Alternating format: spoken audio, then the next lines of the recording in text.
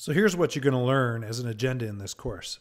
First thing you're going to learn about is the digital referral process, which includes 5 steps. And secondly, you're going to learn a few LinkedIn tips and tricks on how to find prospects online.